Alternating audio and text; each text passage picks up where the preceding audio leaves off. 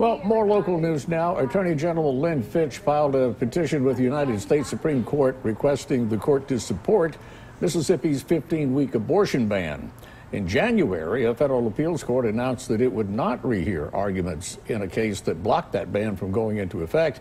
The Attorney General issued a statement reading, in part, the petition asked the court to clarify its jurisprudence on abortion to allow states like ours to enact laws that further their legitimate interest in protecting maternal health, safeguarding unborn babies, and promoting respect for innocent and vulnerable life.